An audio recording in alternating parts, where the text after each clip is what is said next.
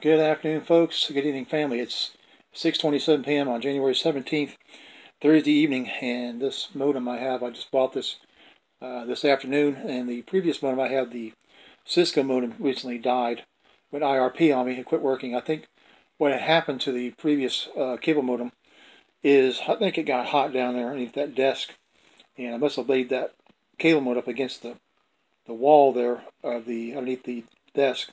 So I got a little box there. I folded it up and I used a box on the side. I put the box on the side, took this box and folded the box up and closed it up, and then set it on the side and propped it underneath the desk as a way to hold the cable modem and the router. So this is the Motorola cable modem. It's a DOCSIS 3.1 cable modem, and it's got up to 6,000 megabits per second. That's the maximum cable modem speed. So it has DOCSIS 3.1 plus 32 by 8 DOCSIS 3.0. It's got a 2-year warranty on it, and it's been certified to be used by these service providers, Xfinity and Cox. So here's the picture of the modem itself. I'm going to do an unboxing video here and show you what it looks like. So this is model number MB8600, model number excuse me, model number MB8660. So I went to Best Buy, here in town on Southwest 27th Avenue, Ocala, Florida, and the retail price of this modem I bought was $159.99, and the sales tax on that was $11.20. So never mind so much about the Minute Maid Pink Lemonade. So for $160, I got a pretty good modem. Now I went to Cox this afternoon. They wanted a cable modem. It was called an Arris, A-R-R-I-S, and they wanted $180 for it. I'm like, well, why even go out and buy something like that for $180? I can go right across the street to Best Buy and pick up a cable modem for $160 and save $20. They said, well, alternatively, I could go out there and also do a $10 rental fee. Instead of buying it, I could rent it for $10 a month. And if something happens to it, then they come out there and fix it. I said, no. I said, you figure 10 months, or actually 18 months service, a year and a half, at $180 for what they want. You know, it's 18 months times $10, that's $180. And if I rent something for 10 months, or even a year, you figure $200 to rent a modem for 1 year. I can buy a modem for a lot less and pocket the difference. So I pocket $20. So why go spend $180 on that when I can go and buy this modem for $160? And it's got a 2-year warranty on it too. So if we'll say the cable modem lasts 5 years. Okay, that's $120. A year saved times 5 years. That's $600 in rental fees. So why should I even rent a modem for 5 years at $600 when I can just get one modem, and the modem, we'll say the modem lasts 5 years. That's $160 over a 5-year period. Okay, so you're looking at less than $40 a year just for that. So there's a big savings on it. Okay, so we'll go ahead and open up the modem here in just a minute. I just want to show you the receipt where I bought this at. Don't worry about the Minute Maid Pink Lemonade. That's something for $2 overpriced for a 20-ounce bottle. So you figure all that comes up together with tax, it's $173.32 with the lemonade. So I gave them a cash of $161, and I had to pay a $12 balance on that modem. So you figure about $10 difference there. So you figure $161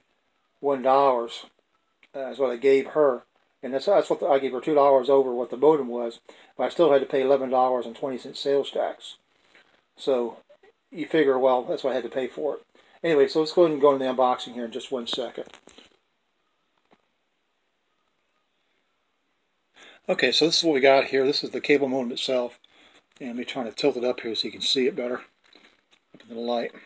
So this is the cable modem I just bought, along with the indicator lights. And right there. So that's the cable modem. And then here on the back, flip it around here, around the back of the modem, the business end of it. You got the reset button right here, and then below that you got the Ethernet cable plugs into it, and then for the coax for the cable to plug into, you got the on-off switch, and then you got the power where the adapter plugs in. So there's a reset button at the top, and then the Ethernet cable you need, and then the coaxial cable for the cable modem for the cable company, on-off switch, and then the power button. Power for the adapter. Okay, so we got the length of Ethernet cable. I think this is category 6. the category 5E. So it's the category 5E cable. And then here we got the little Velcro strap for the cable tie. And you got a little wrench here for the coax. So when you turn this around, you can tighten up the coaxial right up here. This part right here, when you go to put it in there and tighten it up. Okay, we've got the little adapter that comes in there with that, along with the plug right here, the little adapter on the end. Okay, so this is what should come with the modem.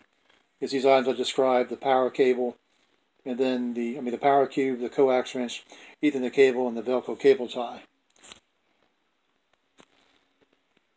Okay, as I described before, this is the Ethernet, the LAN, the reset button at the very top where I described it, and then the Ethernet LAN.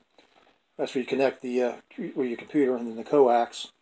This is where the wrench comes into play for the coaxial, where you tighten it up. This is this little part right here, the coaxial cable. And this is the Ethernet cable, plugs right in over here. And then the coaxial cable, which plugs right here. There's a little nut on the inside there that you tighten up. You tighten it up to the right. And then you got the little power adapter pin that plugs in the area right here. My finger is. That's the on-off button. Okay, so that's pretty much what you have to do there. Now, I had to go down to Cox after I bought the cable modem at Best Buy. I went ahead and had to have it activated. So they scan the box and type in all the information you need to know about the MAC address, and they also any barcodes or anything like that. So let's see if there's any more here we got to look at. Okay, folks, so here's the indicator lights on the front of the modem, the corresponding ones. I'm going to go ahead and go briefly over the lights. You can barely see them right there. So there's that's actually the power indicator, downstream, upstream, and I think that's where the internet is, and then whether the coax is, whether the LAN is that are plugged in or not. So let's take a look at each one of these symbols. Okay, so I guess I'm right about that. So this little indicator here, that's the power indicator. That turns up green, and then the downstream, which is either green or blue. Okay, so it tells you right here what these are for. On means cable modem on, and then cable modem power off for green. And then green blinking, the green part, the downstream, that tells you if it's green blinking, it's scanning for the downstream channel connected on. And then the green, if it's on, it's one downstream channel. Then blue means it's negotiating. And then blinking means it's a bonded channel. If it shows up blue on, it's bonded with two or more channels. And you got the upstream arrow, which is green or blue. Green blinking means it's ranging in progress. And green on means connected to one channel. If it shows up blue, then it's negotiating bonding. And then the blue blinking, that's channel. Negotiating bonded channels. Then blue on is bonded with two or more channels. And then off means upstream not connected. And then the online part for the internet, what I was showing you before, that's green or blue. If it's blinking, it's trying to go online. If it shows up green, that world icon right there, that means it's online with DOCSIS 3.0. If it's blue, that's online with DOCSIS 3.1. And if it's off, it means it's offline. And you got the bottom part where the LAN is, I showed you. That's green or blue. That's blinking. It means Ethernet data is flowing. If it's green, it means Ethernet ports are linked but not bonded. If it shows up blue, then the Ethernet ports are linked and bonded. And then finally, you got the rear panel Ethernet LAN port. That can either be green or amber. And it's this little thing right here. I'll show you. If I can show it to you. Right where my thumb is. If you see where my thumb is, that little light right there. If it shows up green on the top, if it's blinking, that means Ethernet data is flowing. It's connected at 1 gigabits per second. The yellow one is on, the amber, it means it's connected at 10 or 100 megabits per second. And if it's off, either one of these are off, it means there's no connection at all. So that's the Ethernet port right there. Green means the Ethernet data is flowing. Amber means it's connected at 10 or 100. So if it shows up green, that's 1 gigabit. And if it's amber, it's connected to 10 or 100 megabit. Okay, so I guess that's it for now for this cable modem. I just wanted to show you this video. So there's actually not a whole lot there. You have to make sure it's automatically you have to get the modem activated at Cox, and then you're good to go from there. Okay, folks. So that's the Motorola DOCSIS 3.1 cable modem quick start guide and the modem itself. I want to do the unboxing video. This is model number MB8600. So you can pick it up at Best Buy for 160 bucks. This is my second unboxing video. The other one I did was about some shoes or something I picked up about a couple of years ago. So this is my second unboxing video. So I do these like once in a great while. Okay, folks, everyone have a great day. Take care of yourselves. God bless you in everything you do. Stay safe out there. Remember, Jesus is coming soon, very soon, and so is the judgment. Judgment's also coming. So $150, you can get you a nice 1 gigabit modem that's compatible with Cox. And once again, like I said, there's the indicators for the modem itself. Okay, God bless you in everything you do. God loves you, and so do I. Remember, Jesus is coming soon. Get ready for his return. I love you all very much. And when I get a chance, I'll see you on the next video upload. Bye-bye for now. I love you. Take care.